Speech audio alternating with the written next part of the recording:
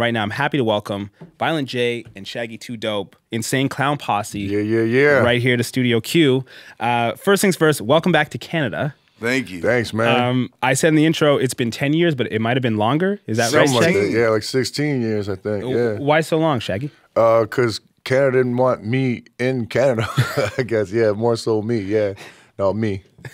Yeah. So it took a while to clear up the record? Yeah. They clear up the record, get off probation and whatnot, you know, which is crazy because, like, we've been to, like, Europe and Australia and all that sense, but just Canada's just that tough nut to crack as far as the government we grew up with that here. Like, you know, you buy a ticket for a show and you're not sure if the artist is going to make it across the border. Our borders are pretty notoriously tough. A lot of our crew didn't make it. Yeah.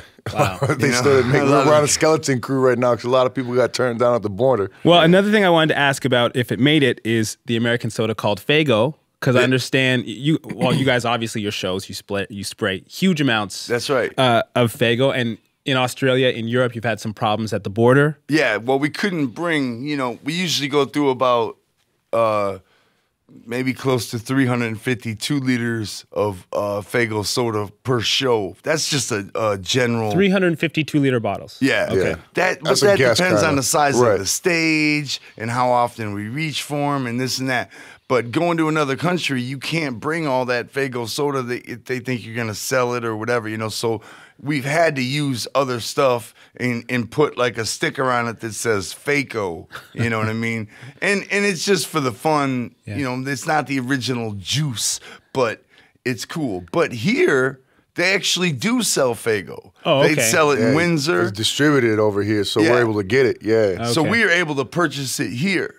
And so we have the actual authentic Faygo juice with us. We'll be here on the Canadian tour. That's right. All of it. Yes. The entire tour. We won't have to substitute what I call the precious liquid.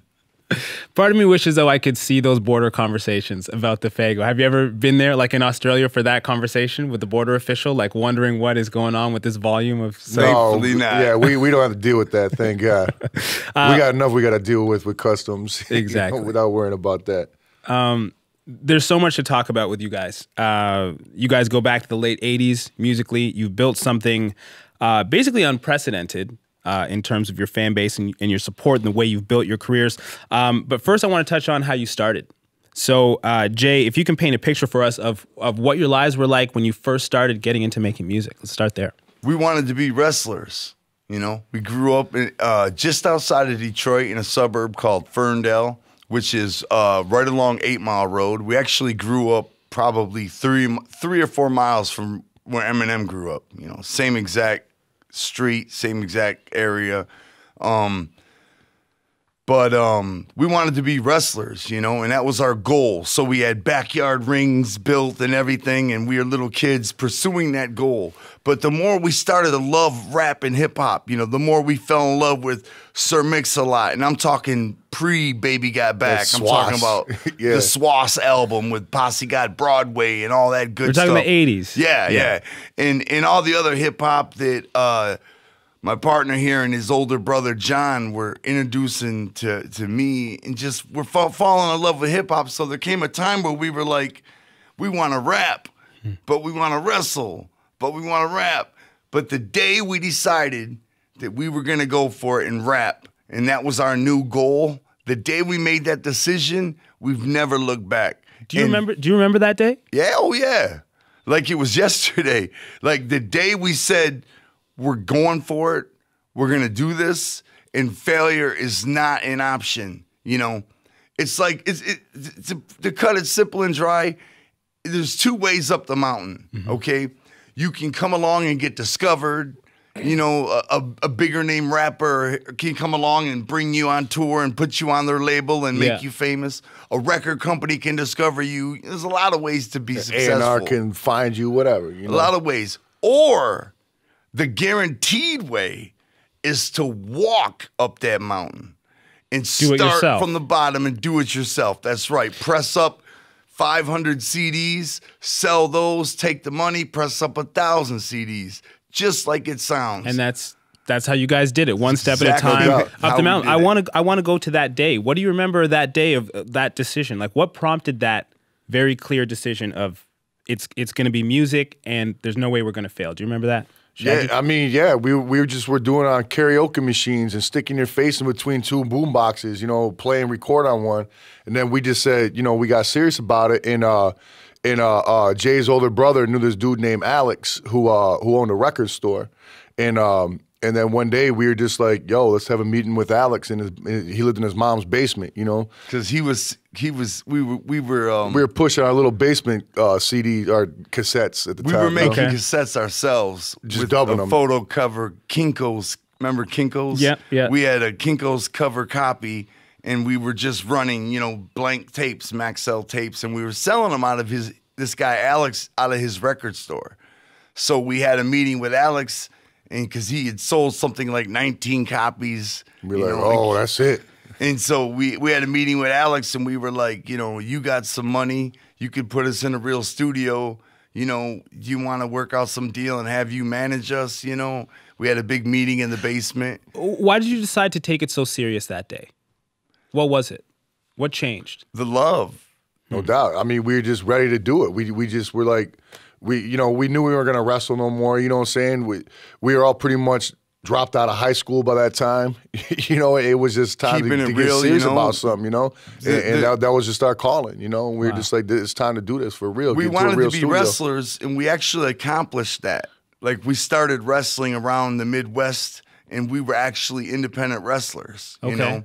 And it was just 20 guys in a locker room, you know, all fighting for their time out in the ring. You know, everybody gets like 10 minutes in the ring, and you want to get all your stuff in, and the other guys get their stuff in and everything, and their moves. Everybody wants to do their moves, and all for 10 minutes, and you're sharing the stage with 20 guys, and the money goes to 20 guys, and it's just... You're like, that hustle is not working. It was much funner being a fan of wrestling than once we got to the other side of it. We didn't like it. You know, the politics of it, and it just wasn't fun. But at the same time, we're developing this huge, you know, NWA came out, Eazy-E, Ice Cube, you know, this is blowing our minds. This is like what we want to do, and we're rapping away on these karaoke machines, and we're getting tighter and tighter. And it's just like our passion just switched. And it became music, full focus. Yeah, we said, you know what?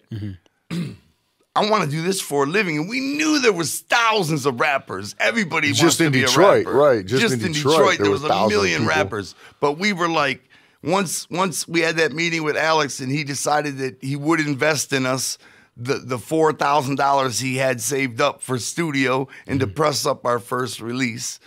Once he decided that, you know, we just said, this is it. And it was on. This is it. There is no failure. It's not even option. Like, you could do this.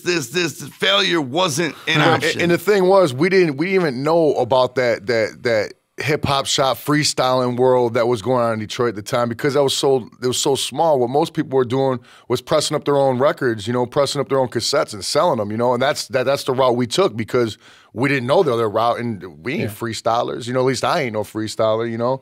That's exactly right. There was two scenes in Detroit. And we didn't know nothing. We never even heard of the other scene, because we were just buying cassettes of people that were putting out independently in Detroit. So that's the only route that we knew. We didn't know there was another like a hip hop shop where people are sitting around freestyling. We didn't even know that existed, you know? So you guys went about it the one way that you knew, which was making your music, recording it, selling it hand to hand. Straight up.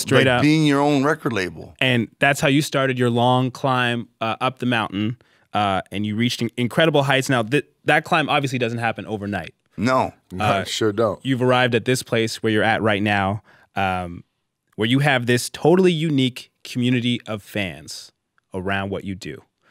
For people who don't understand or don't know about Juggalos, how would you explain how they relate to your music and how they relate to each other? Like, what is a Juggalo?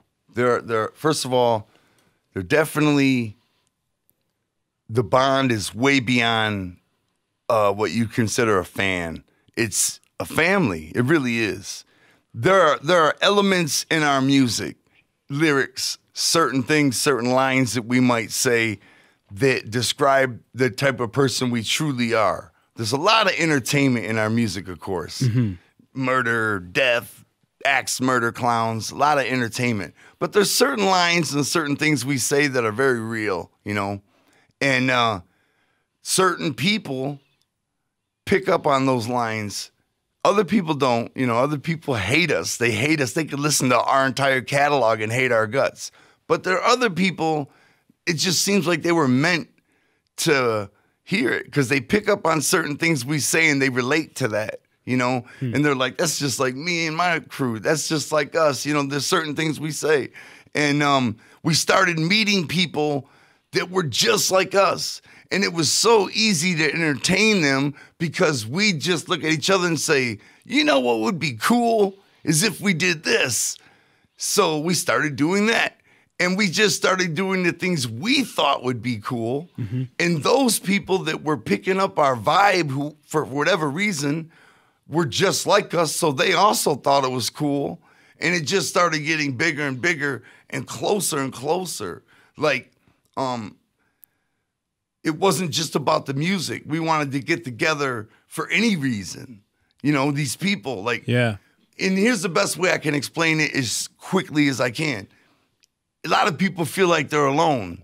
They're the only one that thinks like they do or feels the way they do. But then when they heard this music, they realized, man, these guys making this music, they're just like me. They find the same things funny I do. And I'm not alone. I hear these guys. I relate to these guys. So when they go to our concert or something we're doing, they're now meeting all kinds of people like the them. same people that think that alike, also thought that like, they were alone. That's right. Is that what you say, Shaggy? That explains why this connection is so strong. It's as Jay said, more than just man. fandom. Yeah, it's 100% because I mean, bottom line is it's like so many people. Musicians and whatnot and bands, you know, they say, you know, it's because of our fans while we're where we're at and we love our fans, you know, then they take off in their limo to their private hotel or whatever. You know what I'm saying? But like with us, it's like we are the same people that buy our records, that enjoy our music. We come from the same background. We are those same, and we still are. You know what I'm saying? It's like, it's crazy the connection we got with Juggalos because we are Juggalos ourselves. You know, and the stuff we go through and in our lives is very similar to the same things that Juggalos go through in their lives and whatnot, you know, that we've been through and we still go through. I could break it down probably 20 seconds. When we were kids, we were picked on in school. A lot of people were, you know. But we were picked on in school all the time, right up until we dropped out, you know what I mean? And here as successful musicians, nothing's changed. We're still picked on. We're still made fun of. We've sold millions and millions of albums. Millions. We've got, I think, 5 gold records and 2 double platinum albums, right? And I picked up an encyclopedia of rock in the States about 4 inches thick. It covered everybody who's everybody in alphabetical order. And are we in there? Hell no. We don't count. One-hit wonders you never heard of are in there. You know? People that have sold 1/10 of the records we've sold are in there. But we're not in there because when it comes to ICP, it doesn't count.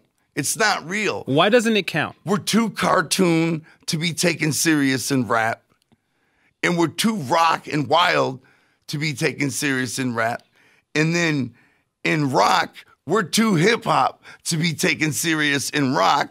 You know what I mean? Because we don't have a live band. And the big thing is a lot of people are just like, most people are like, yeah, they sell millions of records, but they sell them to Juggalos. You know what I mean? Like Juggalos ain't real people or something. Like they're less than. Exactly. Yeah. You know? We've read reviews of our concerts where they talk about how horrible they are. And in the same review, they talk about how all the Juggalos were singing every lyric and having a blast. But it was the worst show the guy ever saw. And I'm thinking, how does that make sense? That's like having me review a country western concert. I don't like country. I'm going to tell you it sucks. Despite the fact 20,000 people in the arena love it and are having a blast. This must be such a fascinating experience for you guys to be at the center of that. At the center of all this love from your fans and all of this hate from people who don't understand it. But it's awesome. That's what makes us who we are. That's what makes it. The colder it is on the outside, the warmer it is on the inside. Like when we do get together at our concert and we're all together in some small packed club, that's ecstasy to us. We're together. All these people, they don't know each other, but they're like brothers and sisters. There's no fights at our shows. Yeah. There's no fights at our festival. It's so much love.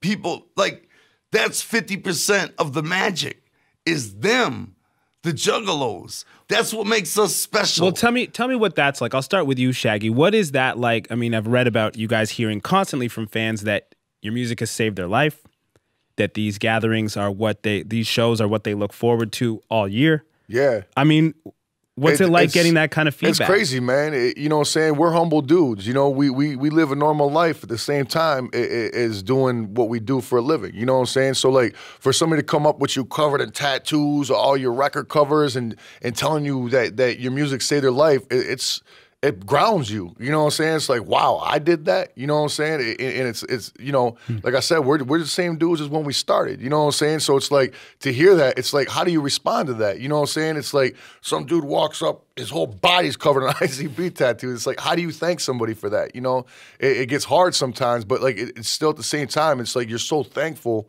that these people are out there feeling you so hard, you know, that it's a crazy experience, you know, and sometimes it'll drive you a little bit crazy. You know what I'm saying? How so? We're both on like medication for like mental stuff, you know what I'm saying? Because like it tears you in so many different ways, you know, and it's like you're sitting at home. So much. We're just sitting at home, just watching a movie or something, just still realizing that's all on your shoulders, you know what I'm saying? It drives you a little bit mad. The fact that these people depend on you that much, is that what the pressure? Not depend, but credit.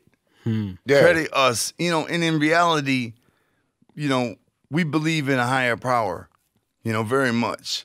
And I believe that I don't know why, but I believe we've been extremely, unbelievably blessed and fortunate. You know what I mean? And I'm not speaking of any specific religion or anything like that. I just think that there's something out there that has blessed us. And that magic is what these people are feeling, the Juggalos are feeling. It goes through the music. A lot of times we write a song, we don't even remember writing it. Like going back and recording it is like reading it for the first time. It's like, you know. Well, you know what's fascinating to me in terms of the magic that you've just been talking about? Like something you said earlier about how Juggalos hear things in your music that other people don't hear. Or they'll pick up on lyrics that other people don't hear.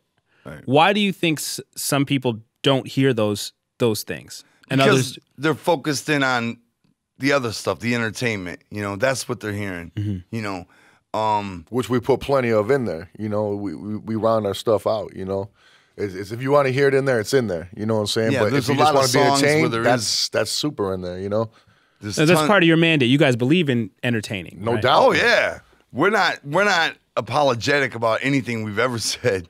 We've said a lot, you know. There's a lot of records where a lot of songs where there is no underlying message, you know. It's just pure entertainment, fun, you know.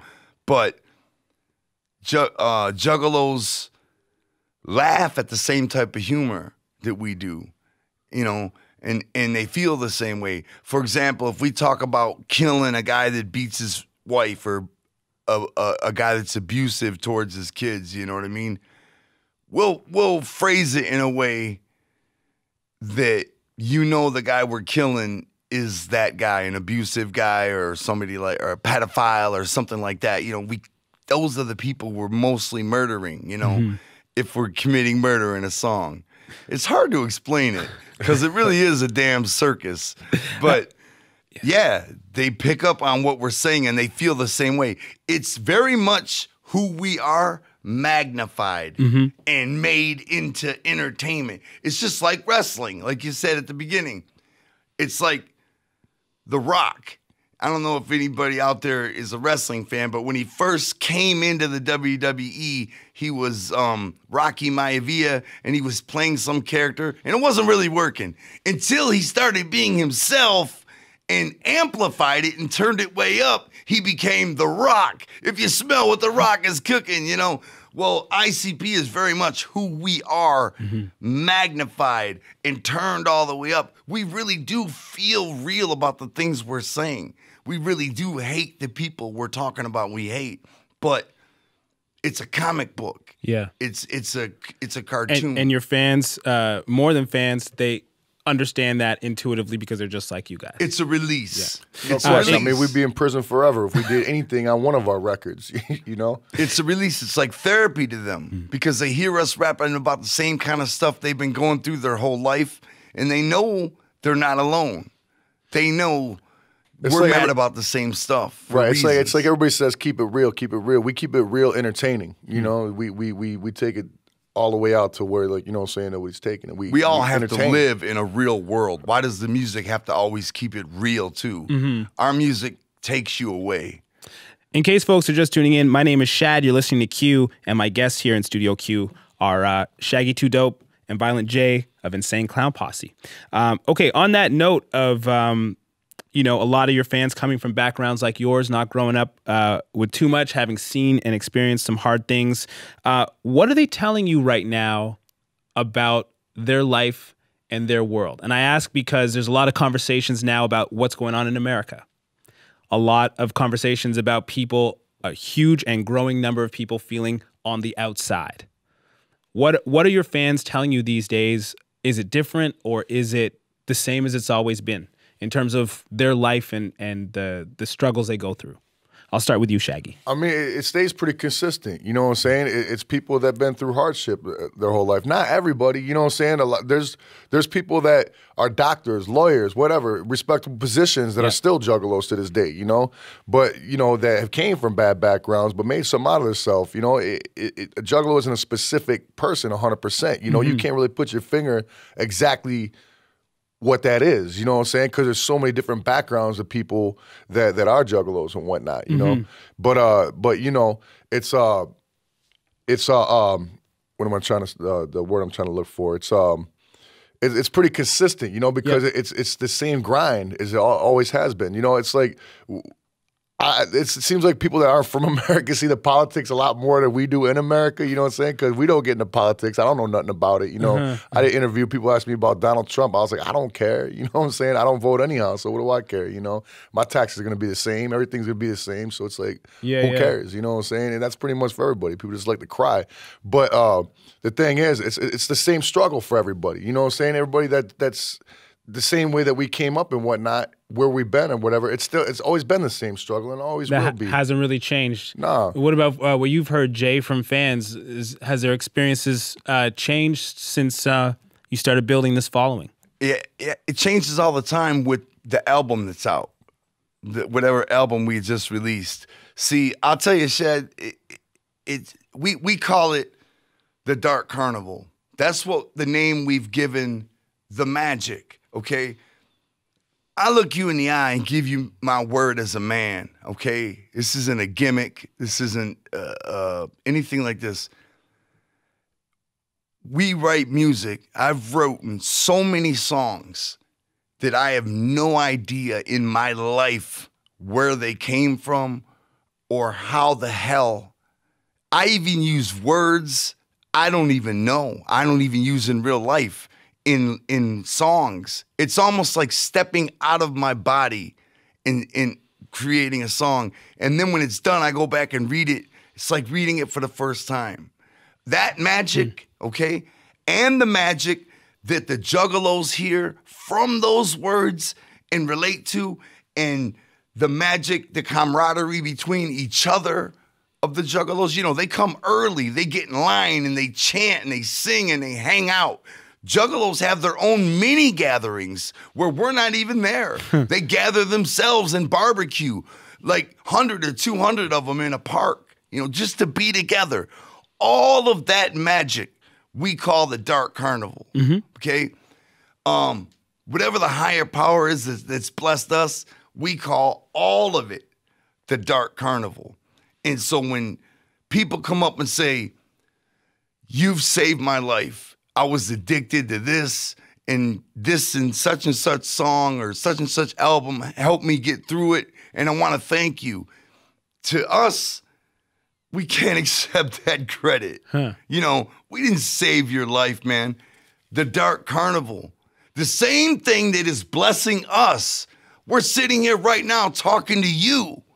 That's because we're blessed. I'm going to ask you more about the Dark Carnival in a minute, because I actually want you to outline that concept a little bit more for our listeners. But first, I want to ask you, you guys have embraced kind of your place as outsiders, and you speak, you connect with the outsiders, but was there ever a time where you wanted more mainstream acceptance, where you wanted to be in that volume of rock and roll history? I could tell you 2 cool stories. One time, we were touring with Bone Thugs-n-Harmony, who of course have Grammys, American Music Awards, everything. They at one point they held what we call the Matrix. That's when you're on top of the world, Bone was there. So one night we went out after a concert with Bone, and they were being paid to show up at a club, right? And just to show up and drink, so the club could say, we got Bone Thugs-n-Harmony in the house tonight, We went with them, and seeing that life, it was cool to see. It was fun to see, but it's not for us. You know what I'm saying? Like, it would be cool to be paid to go to a club and have, but it's just not. It's not just you guys. Not us. Shaggy, what about you? Because you guys have done some work with major labels. You've been in that world before. Like, was there a time where you said, man, I want to, reach that place. I want to be. I mean, I would say, like, when we first started our career, of course, everybody wants to reach that place. But once we got into a position to reach that place, we burnt all of our bridges with the quickness. You know what I'm saying? With like MTV and everybody, they vowed they'd never work with us again. And we're fine with that. We've always been fine with that, because just the way we came up doing it on our own, we knew we could do it like that our whole career, And at the beginning of our career, we thought you needed the help of major record labels, So even though we were on a few major record labels in our career, we still had Psychopathic, which we still put out independent. Psychopathic Records, yeah. Yes, that we still put out independent stuff on and whatnot, you know what I'm saying? All our old catalog and everything, So like I would say, like, yeah, I mean, that's everybody's dream at the beginning, but once we saw what it was about, you know what I'm saying? That's when we were like, we don't need this, Yeah, it's we started out independent, putting out albums until we got so successful that a major came and signed us, and then that turned into a nightmare. It wasn't. It was good for our career eventually, but dealing with other people in our ideas, sharing ideas with strangers. Nobody knows how to put us out and market us besides us. You know what I'm saying? No A&R knows how to do it. No record label head knows how to do it. They've tried and they've failed miserably without us in the mix doing it. And so you came back to doing it on your own. Yeah, exactly. Yeah. And the other story I was going to tell you was one time we went to the Billboard Music Awards. We've never done anything like that. We got invited out the blue. We were like, what? But we were like, why not? We're always on the Billboard charts. Let's go to the Billboard Music Awards. And we walked the red carpet. When we got out of that limousine, all the fans that gather to watch the people watch the red carpet. When we got out of that limousine, we got booed. Round of boos. And we were loving it. We were like, yeah. You guys embraced that. Yeah. You embraced that title. What are you going to do? Go hide in your shell? You know what I'm saying? We're like, yeah, bring it, whatever. You know what I'm saying? I consider us like punk rap, like the Sex Pistols of rap or the Misfits of rap, Like, I like being the bad guy to the mainstream world. Again, back to the wrestling world. You guys are playing that character. Yeah. Yeah. And sometimes when we do an interview, we cut a promo. You know what I mean? Start getting hyped, forget about it, Yeah, you know what I mean? Like wrestlers, it's just... Does anything... I mean, you guys embrace that. You embrace being the outsider. You embrace that the booze, But is there anything that hurts you guys that you hear in the press? Yeah. People say any press is good press, even the negative press. It's not true. Let an article come out and call you a racist. You know what I mean? Right. Let somebody come out and call you something like that.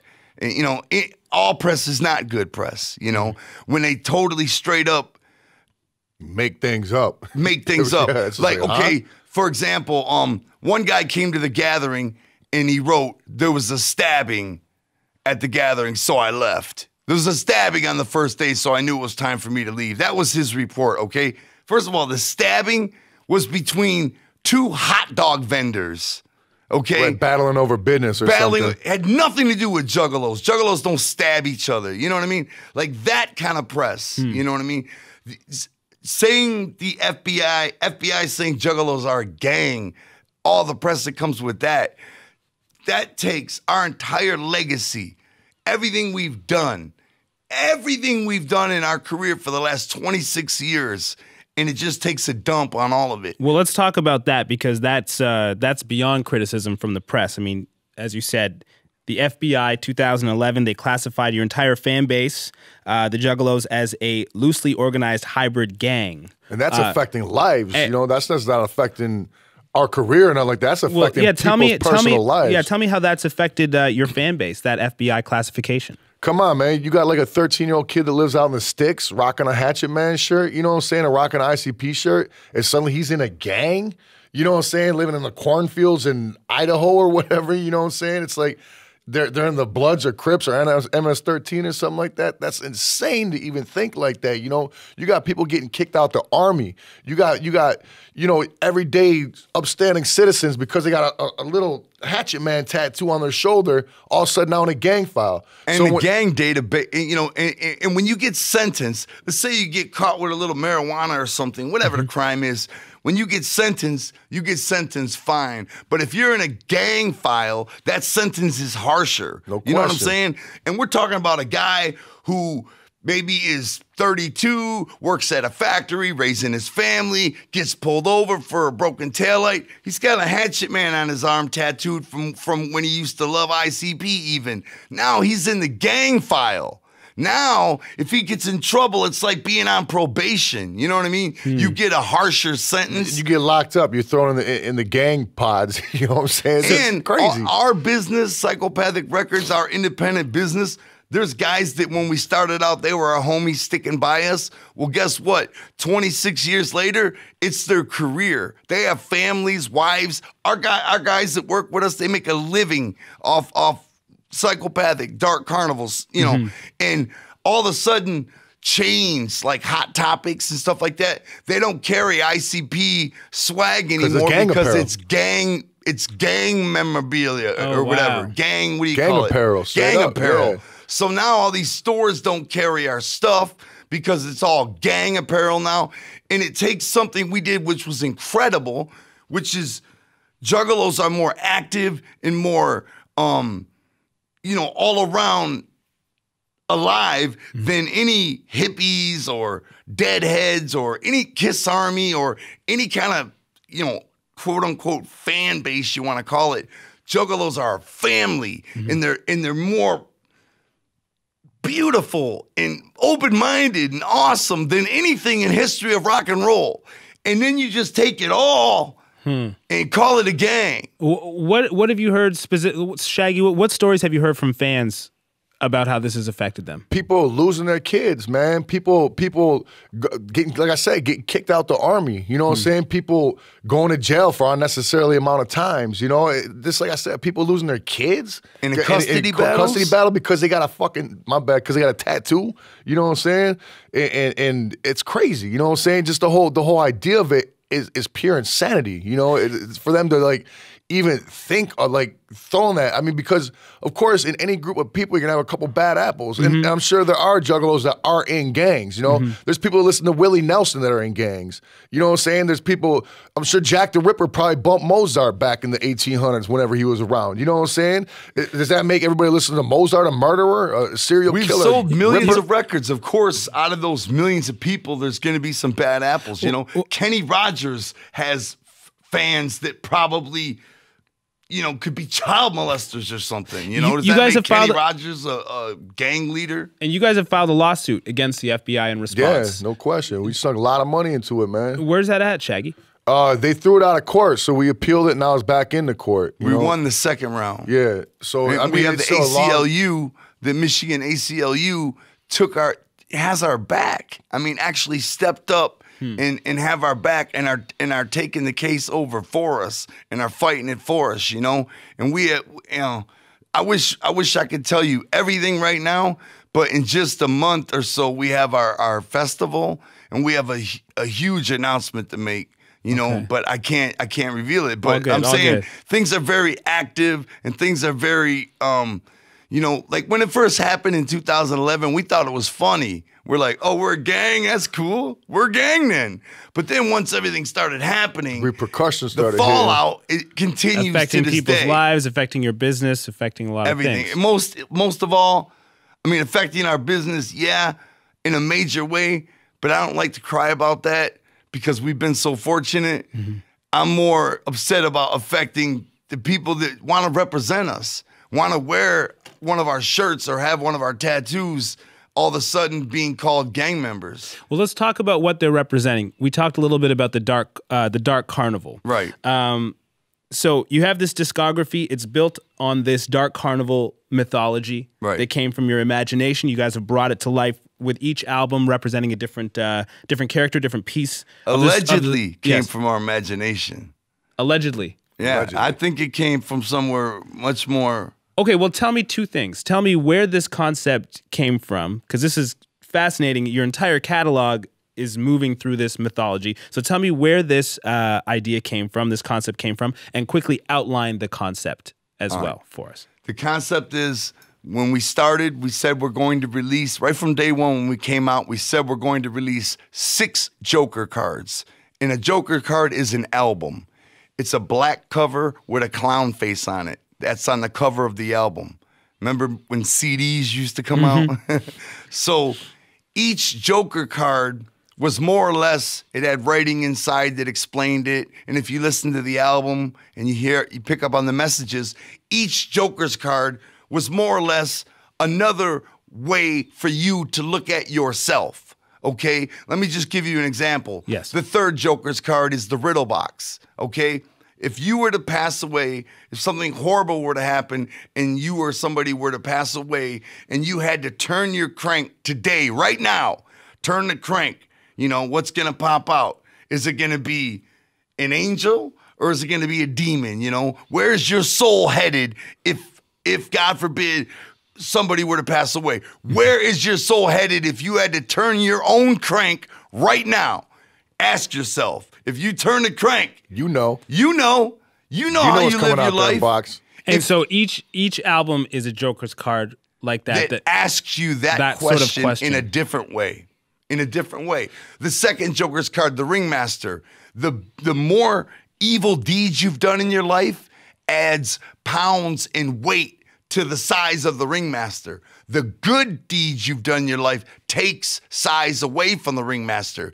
If you were to pass right now and you had to fight your own Ringmaster, could you whip its ass or would it stomp you to death? See, to me, this is wildly imaginative. It's very creative. Tell me where this concept came from. The Holy Creator. All right? I don't want to say God because I guess God means one certain religion. It could be Allah, Buddha, Ra. I don't know. But you had a dream. Is that right? Is that right? It is and right. I relate because I make music myself. I've had, just ideas, images, stories occur to me that are powerful and they're metaphorical. Yeah. So tell me about this experience of where this idea came from for you. Well, when we were starting out, we were trying to be a street gang. There was a lot of gangs in our neighborhood, and we wanted to be one.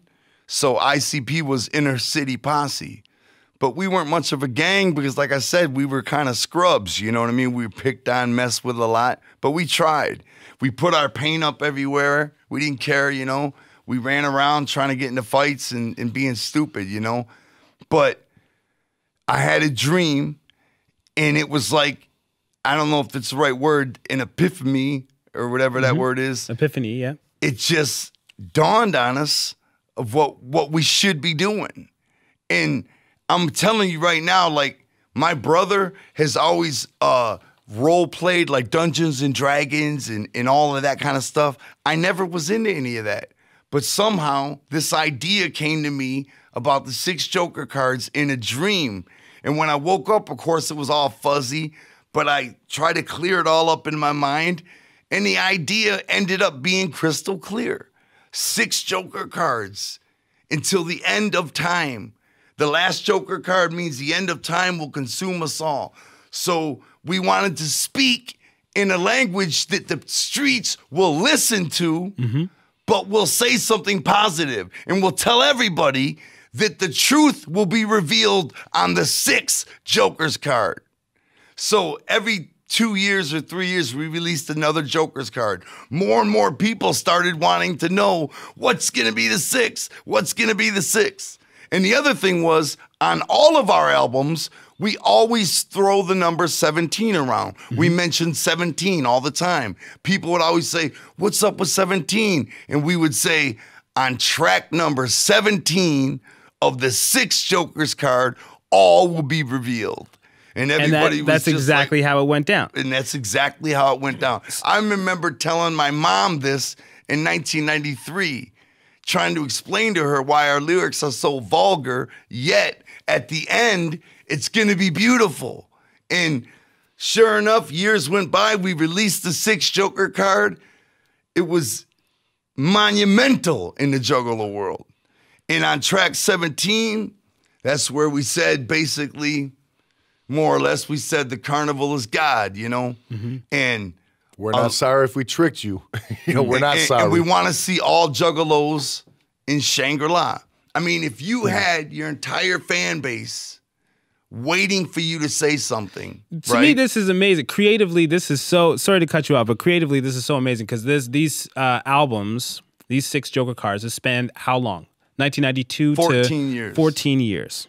And then people get to the end of the story. Yeah. And they get this big reveal They're at the end. waiting for what we're going to say. You got everybody's ear. Your whole people that have supported you, they love you. They've given us our career come true. Thank you to these human beings, these wonderful people. And they all want to know what you have to say.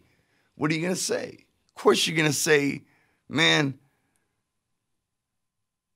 this is all about God, and let's all keep the party going in heaven, man. Let's keep it. Let's get it together before we die, so we can be together in Shangri-La. Like, listen to the messages of the 6th. What was it, really quickly, Shaggy? What was the response at that point? That's a huge moment for all your fans. What was the response? It was pretty crazy, man. All of a sudden, people thought we were like a Christian group. You know what I'm saying? A lot of that came our way. A lot of people didn't like it, you know what I'm saying? But more people did like it than didn't like it. You know, it spoke to a lot of people, you know? Some people kind of wrote it off as, you know, whatever, man. I feel ripped off. But it's right there in the lyrics. We're not sorry if we tricked you. You know what I'm saying? Because if you feel tricked by that, we ain't sorry about that. You know what I'm saying? Because, I mean, how could you not dig that? You know what I'm saying? That's what we're wondering. It's like the positive, the hopeful message. Yeah. When you're 24 and you hear the 6th Joker card, you might not dig that. You might be like, how corny, how stale.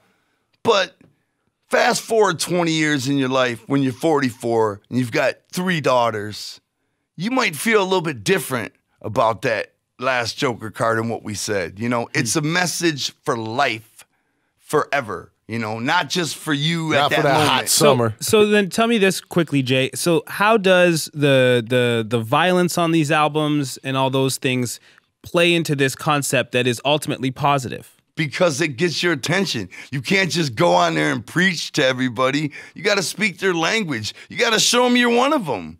You got to, it's not that we're not, that all we care about, you know, like we said, we love to entertain. We are one of them. It's real.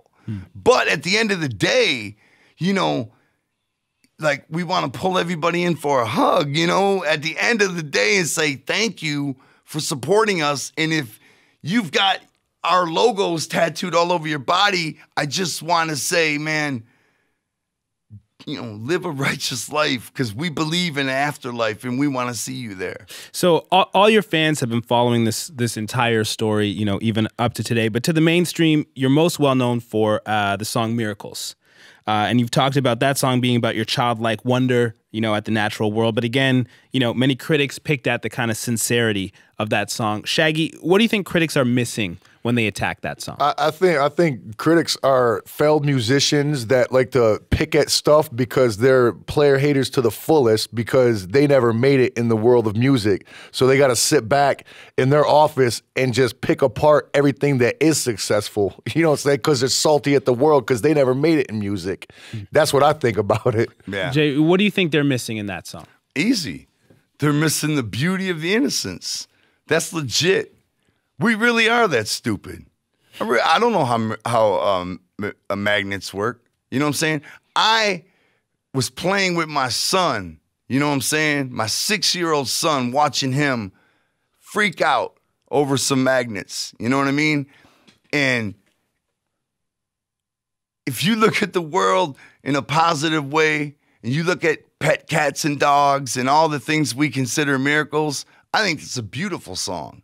I think there's a lot of people like me that don't know how magnets work. And even if we do know how magnets work, they're still amazing. You know what I mean? All of it. All the lyrics are real. There's a lot of people like us that look at things for what they are, a miracle, you know? The mountains, the clouds, the sky, you know, everything is a miracle. We're blessed. This is like a giant playground, and we're given freedom to do whatever we want with our life. You know, people walk around, my life sucks. Change it. Like, we're given this opportunity to live this life in this great place. You know, if you like it hot, go somewhere hot. That's like one of my favorite quotes I ever read. This autobiography Tolstoy wrote. He was talking about how for so long he was like, life sucks, life sucks. Then he realized, no, my life sucks. I need to change it. Change it. Question, yeah. I want to ask before we wrap up about the bond between the two of you.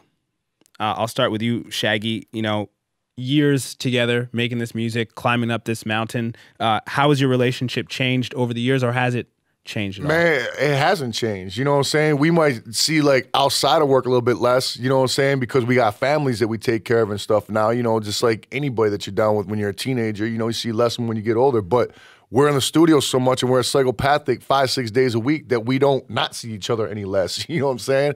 It's like 8-9 hours a day we're with each other, you know? And it just comes down to like brothers, you know what I'm saying? It's like not blood brothers, but brothers nonetheless. You know, I've known this guy since I was... That's my little brother. Right, no doubt. You know what I'm saying? And I've known him since I was 10 years old. You know what I'm saying? I'm 42 right now. I'm about to be 42. You know what I'm saying? It's just like we think the same. We got the same brain. You know what I'm saying? We like the same stuff.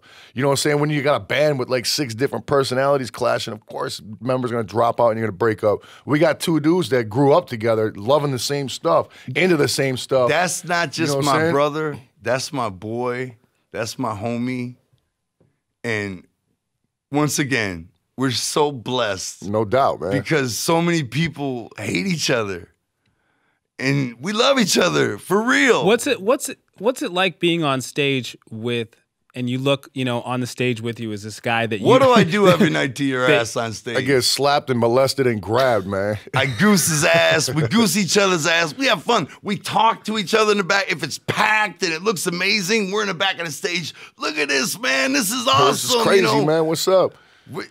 Just like anybody would be, man. We're not on that other side. We're real people, you know, real people. We are the people buying our music. We are them for real. We're not, you know, we're not those kind of people that are just stars are up in the sky, man. Ice Cube said it best. Stars are in the sky, man. Real people are right here. You know what I mean? Yep. I think that's a fitting note to end on. Thank you guys so much. It was Thank great. you, man. Thank you. Thank you for talking to us. Thank you for caring, brother. Thank you. Gladly.